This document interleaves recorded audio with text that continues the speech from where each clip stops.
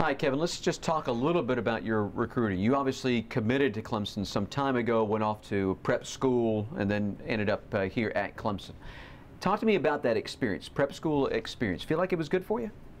Well, it was definitely beneficial. I mean, I went in there as a young boy, came out a young man. I know how to be structured with my daily schedule, and I know how to be on time now.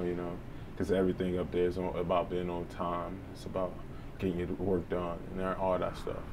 I know I talked with Brad Scott, and Brad said he was tremendously proud of you because of the way you took care of your academics there in prep school, and how you feel like that will give you a good foundation for coming here into Clemson? Oh, definitely. Already, like, we have Boz having study hall every night up there. I mean, coming here and being at Victory Hall is no problem. It's just like a natural secondhand thing. So by me being up there, just being able to go to study hall every night, and then come to Victory, and then going to Victory to get my work done, it's like wow, same thing. Here we go again. So Harvey was definitely beneficial. So what was it that made you choose Clemson? What was the things that put Clemson over the top with you? Well, I'm from Greenville, South Carolina, right. So most of the people from my high school come to Clemson. And Clemson, I mean, when I came to my official visit, I mean, most of the places made me feel like a family. I mean, they took me out, I had a good time, and sat down with the coaches, and they made me feel just the way saying, well. So, yeah, it was great. Going to be on the defensive line. So what are some of the strengths that you feel like that you bring to the Clemson defense? Well, I have a little bit of speed.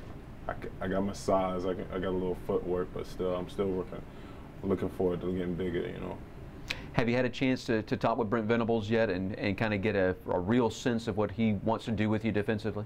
No, sir. I haven't saw him yet. All right, and I guess let's just talk about the 8 guys. I've been asking kind of each guy about this group of 8 that is here on campus early, and everybody to a man says y'all are just blending together like brothers already.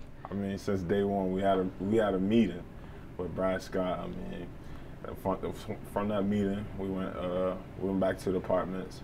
We all got to know each other. We hung out at the places and all. I mean, everybody cool with everybody. Give me your goals for the spring. What do you want to see yourself accomplish in the spring?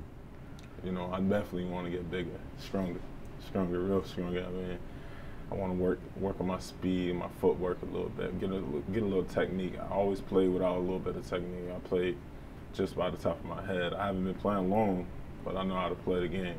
So I just want to learn a little bit more. I know it's always a lot of things you can learn. So I just want to learn some more.